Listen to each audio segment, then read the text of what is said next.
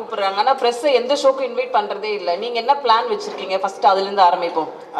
மொத்தம் எவ்வளோ பேருன்னு எனக்கு லிஸ்ட் கொடுங்க. நான் பர்சனலாக அவங்க எல்லாரும் இன்வைட் பண்ணுறேன். மோஸ்ட் இன்வைட்டட் என்ன ஷுவர்லாம் இல்லைங்க, ப்ளீஸ் வாங்க.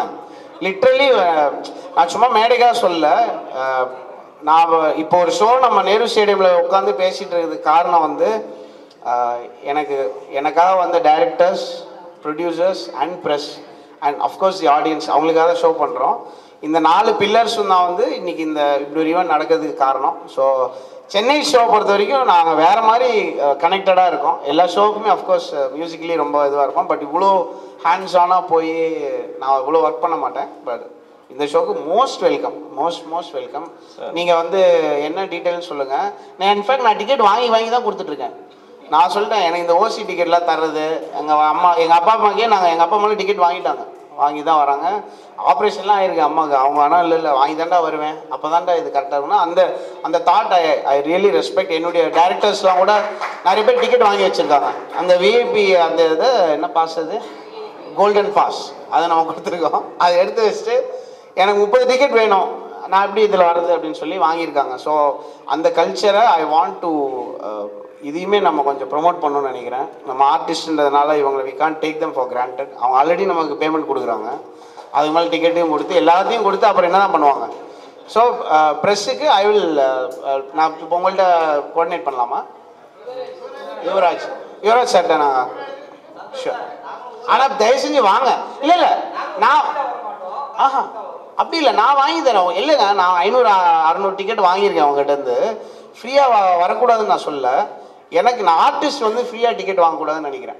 அவ்வளோதான். நீங்கள் தயவுசெஞ்சு நான்லாம் எவ்வளோ எல்லா கான்சர்ட்டும் எப்படியாவது கேட்டு ஓடிடுவேன் நான். அது அந்த விஷயத்த நான் சொல்லவே வரல, தப்பாக புரிஞ்சுக்காதீங்க. நான் வாங்கி உங்களுக்கு என்னுடைய டைரக்டர்ஸ் எல்லாரும் நான் இன்வைட் பண்ணியிருக்கேன். அண்ட் எல்லா சிங்கர்ஸ், மியூசிஷியன்ஸ் என் கூட ஒர்க் பண்ண எல்லாருக்கும் இன்வைட் பண்ணியிருக்கேன். இது ஒரு பேசிக் எட்டிக்கெட்னு நினைக்கிறேன். இந்த உபசரிப்பில் பேசிக்னு நினைக்கிறேன். கண்டிப்பாக வாங்க. அண்ட் யுவராஜ் சார்ட்ட நான் பேசுகிறேன். சார் நீயே அவர் ஒரு கேள்வி கண்டுபிடிச்சிட்டாரு.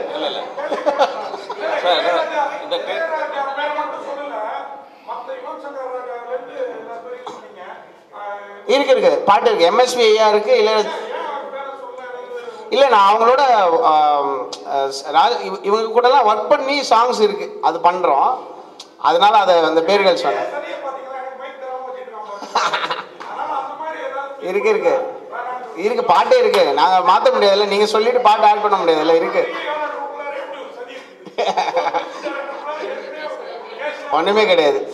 நான் வந்து திருச்சியிலேருந்து சென்னைக்கு வரும்போது வெக்கம், மானம், சூடு, சொரணம் எல்லாத்தையும் திருச்சியிலே மூட்டை கட்டி வச்சு தான் வந்தேன். நாம் வந்து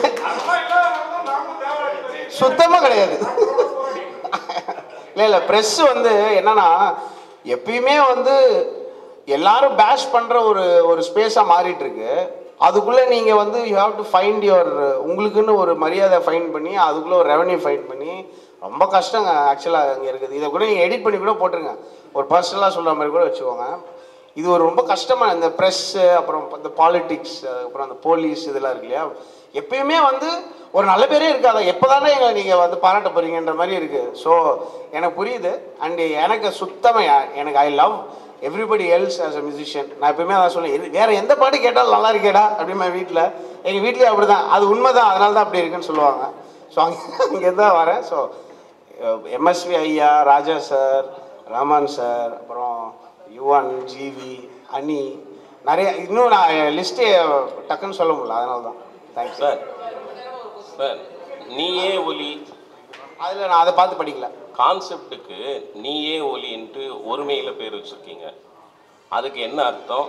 எவ்வளோ நேரம் வந்துட்டு ஆரம்பித்து எவ்வளோ நேரத்தில் முடியுது? எத்தனை பாடல்கள் பாடுறீங்க? எந்தெந்த இசையமைப்பாளருக்கு பாடுறீங்க? அந்த எனக்கு ரொம்ப பிடிச்ச ஒரு பனியே ஒலின்ற பாட்டு இருக்கு இல்லையா, அந்த சார்பட்ட பரம்பரையில் அந்த பாட்டு வந்து இந்த கான்சர்ட்டோட டைட்டிலாக இருக்கணும்னு சொல்லி அபிஷேக் அவர்கிட்ட இருந்து அந்த ஐடியேஷன் வந்தது. எனக்கு ரொம்ப பிடிச்சிருந்தது. அண்ட் அது வந்து ஒரு புத்தருடைய ஒரு சொல்லும் கூட.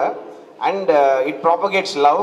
அண்ட் என்னுடைய முதல் படத்துக்கு எனக்கு வந்து என்னை கைப்பிடிச்சி கூட்டிகிட்டு வந்தவர் ரஞ்சித். அவருக்கும் அது ஒரு ஓடாக இருக்கணும்னு ஆசைப்பட்டேன். அந்த பாட்டோடைய டைட்டில் தான் இது.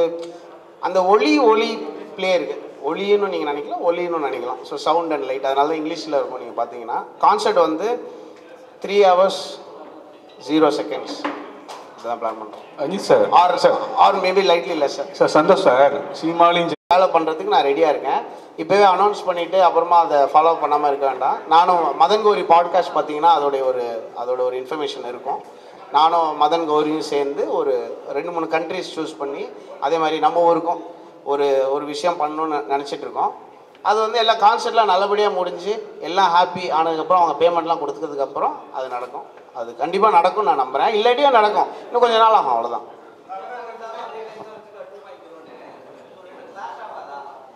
கிளாஷ்லாம் ஏன்னா சென்னையில் வந்து 1.5 கோடி பேர் இருக்காங்க. இது வந்து இல்லை அவங்க எனக்கு கிடைச்ச இன்ஃபர்மேஷன் வந்து அவங்களும் மெட்ரோன்றது வந்து எவ்வளோ பேர் வந்து போவாங்க, 10,000-15,000 பேருன்றது வந்து அவங்க ஸ்கேலுக்கு it is a very small thing. நான் சார்கிட்டையும் கொடுக்குறேன் அதுக்கு. ஆனால் நீங்கள் ரிஹர்சல் பண்ணணும்னு ரொம்ப ஆர்வம் காமிச்சிங்க. அதனால் can we close the Q&A with your permission? ஏதாவது கொஸ்டின்ஸ் இல்லைன்னா சூப்பர் சொல்லுங்கள்.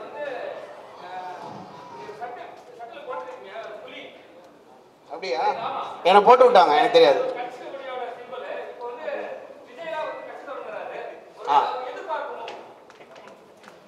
இல்லை அது நான் ஓப்பனாக சொல்கிறேன். என்னென்னா இப்போ வந்து ஃபார் எக்ஸாம்பிள் நமக்கு இந்தியாவில் வந்து ஒரு இந்த ரெவல்யூஷன் நடந்ததுல்ல, மொபைல் ரெவல்யூஷன் ஒன்று நடந்தது ரீசெண்டாக, ஒரு 4-5 years இருக்குமா. திடீர்னு வந்து ஒரு புது ஆப்ரேட்டர் வந்து வேற ஒரு ஸ்பேஸில் வந்ததுக்கப்புறம் நாங்கள் 1 GB கார்டை எவ்வளோ ரூபா கொடுத்தோம் அப்படின்ற மாதிரி ஆச்சு. எல்லாருக்குமே ஆயிருக்கும். இப்போ வந்து ஒரு நாளைக்கு 1 GB கொடுக்குறாங்க. நைட்டு தீர்ந்தது, ஸோ ஒரு 12 வரைக்கும் வெயிட் பண்ணலாம். அந்த மூடுக்கு நம்ம வந்துட்டோம் இல்லையா. அதுக்கு வந்ததுக்கு ரீசன் வந்து ஒரு டிஸ்ரப்டிவ் பிளேயர் உள்ளே வந்தது தான். அந்த டிஸ்ரப்டிவ் பிளேயர் வந்து ஐ திங்க் நம்ம சொசைட்டியாகவே நம்மளோட லைஃப் ஸ்டைல் ரொம்ப மாற ஆரம்பிச்சிச்சுன்னு நினைக்கிறேன். லாஸ்ட் 3-4 years நம்ம பார்த்தோன்னா போஸ்ட் கோவிட் வந்து நான் வாழ்ந்தே ஆகணும் அப்படின்னு ஓடுறாங்க யங்ஸ்டர்ஸ். நான் டெய்லி ரோட்டில் போயிட்டுருக்கேன், வைப் ஆகணும் ப்ரோ. இந்த கான்செப்ட் என்னன்னே தெரியாமல் வருவாங்க ஒரு 5,000 பேர் கன்ஃபார்மாக. அவங்க வைப் ஆகுறாங்க. அவங்க ஏன்னா தே வாண்ட் டு லிவ், அவங்க வாழ்க்கையை வாழ விடுறது வந்து அதுதான் நம்ம ஜென்ரேஷனோட சக்ஸஸாக தான் பார்க்குறேன். நம்மளுடைய நெக்ஸ்ட் ஜென்ரேஷன் வந்து ஹாப்பியாக இருக்காங்கன்னா நம்ம it's a very big good thing. அது மாதிரி வந்து அடுத்த ஜென்ரேஷன் ஹேஸ் ஸ்டார்டட். அவங்க வேற ஒரு லைஃபோடைய ரிக்குவயர்மெண்ட்ஸ் வேறையாக மாறிட்டுருக்கு. அப்போது ஒரு டிஸ்ரப்டிவ் ஃபோர்ஸ் வந்துச்சு அப்படின்னா கண்டிப்பாக திருப்பி ஒரு கரெக்ஷன் நடக்கும் எல்லா சைட்லேயும். இவங்க மட்டும்தான் அதை பண்ணுவாங்கன்றது இல்லை, எல்லாருமே அதில் லேர்ன் பண்ணி பண்ணுவாங்க. 2 வந்து இப்போ 3 ஆகும்போது இல்லை 4 ஆகும்போது மிகப்பெரிய ஒரு சேஞ்ச் நடக்கும். நம்மளோட டே டு டே லைஃப் வந்து மாறும்னு நான் நம்புகிறேன்.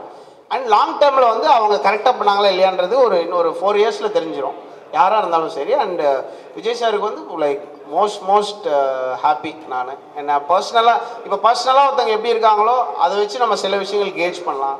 சில பேர் வந்து லீடர்ஷிப் குவாலிட்டி வந்து நீங்கள் பார்க்கலாம். ஃபார் எக்ஸாம்பிள் ஒரு கிரிக்கெட் கேப்டன் இருக்காங்கன்னா யூ கேன் சி லிட்ரலி அவங்க எப்படி ஒரு சுச்சுவேஷன் ஹேண்டில் பண்ணுறாங்கன்னு சொல்லி.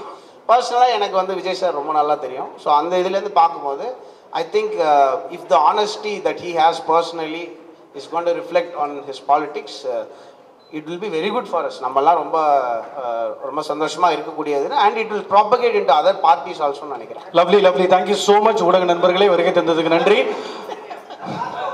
இல்லை எனக்கு time. Vijay sir thank you so much. ஆனால் மெட்ரோ ட்ரெயின் நின்றுட்டு இருக்கு, அவர் போனால் திரும்ப ஸ்டார்ட் ஆயிரும். அவருக்காக கிளம்ப சொல்லி. Thank you sir, thank you so much. Last question please. One second Vijay sir, thank you so much. கடைசி கொஸ்டின் ஐயா, டக்குன்னு கேளுங்கய்யா. சொல்லுங்க.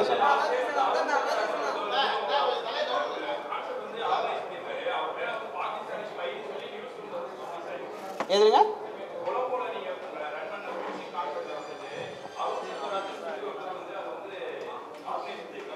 அப்படி யாரும் ஆர்கனைஸ் பண்ணலையா? இல்லை அந்த இப்போ ஒரு ஏதோ ஒரு சின்ன லெவலில் அவர் வெண்டராக இருந்திருக்காருன்னு கேள்வி. அருண் ஒருத்தர், ஆமாம், அவர் வந்து அந்த ஷோவில் வந்து அவருடைய பங்கு வந்து இப்போ இந்த இடத்துல எவ்வளோ பேர் இருக்காங்க. இந்த இடத்துல எங்கேயோ ஒரு இடத்துல ஒரு சின்ன வேலை பண்ண ஒருத்தர் மாதிரி தான் அவர் அந்த கான்செப்டில் ஒர்க் பண்ணார். he was not the organizer for the show. ஏன்னா அந்த ஷோ பார்த்தேன் நான் பார்த்தேன். எனக்கு செல்வராஜ்னு நான் பார்த்தேன். அருண் தான் எனக்கு தெரியும், அருண் செல்வராஜ்.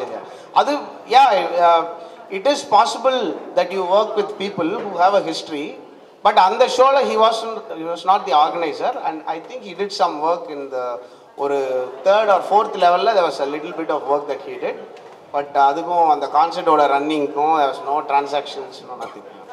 தேங்க்யூ ஐயா, மன்னிக்கிறேன் ஐயா, நன்றிகள் ஐயா. இல்லைங்க ஓகே, இதுக்கு நிஜமாவே ரிஹர்சல் கிளம்பணும், நீங்க தனிப்பட்ட முறையில் பேசிக்கலாம். Last 2 questions. சரி, ஓகே. அதான் இப்போ என்னன்னா, நான் ஓப்பனாக சொல்கிறேன், ஒரு மியூசிக்கு ஒரு பவர் இருக்குது. It can change somebody's decision. இப்போ நான் வந்து உங்களை பேசி கன்வின்ஸ் பண்ண முடியாததை ஒரு பீஸ் ஆஃப் ஆர்ட் வச்சு பண்ண முடியும். ஸோ கண்டிப்பாக இப்போ ஃபார் எக்ஸாம்பிள் அது வந்து நான் போய்ட்டு அண்ணா நான் ஒரு சாங் பண்ணுறேன்னு கேட்கக்கூடாது, அது ரொம்ப தப்பு. நான் இது லைஃப்பில் அதை பண்ணதில்லை யாருக்கிட்டையுமே. அப்படி ஒரு விஷயம் வந்ததுன்னா அவங்களோட கட்சியோட ஐடியாலஜி என்ன, அவங்க எதை ரெப்ரசன்ட் பண்ணுறாங்க, அண்ட் லாங் டேர்மாக இப்போ நம்ம சாங் பண்ணி கொடுத்து அது வந்து over use R abuse R ஒரு ஆடாக மாறிடக்கூடாதுன்னு நான் நினைப்பேன். அந்த கான்வர்சேஷனுக்கு அப்புறம் நான் ஃப்ரீயாக, நான் வந்து ரொம்ப மென்டலி ஃப்ரீயாக நான் அந்த சாங்கை பண்ணி கொடுப்பேன்.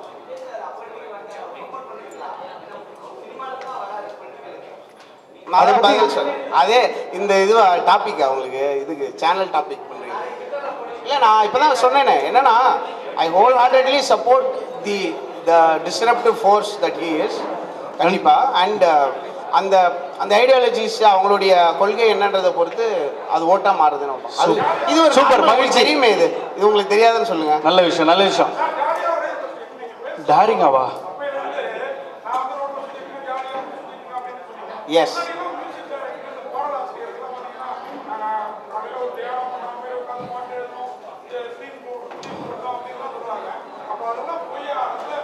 இல்லை அப்படிலாம் இல்லை. நான் ஒரு பாயிண்டில் கரண்ட் பில் கட்டவே முடியாது, வீட்டுக்குள்ளேயே இருந்துட்டேன்.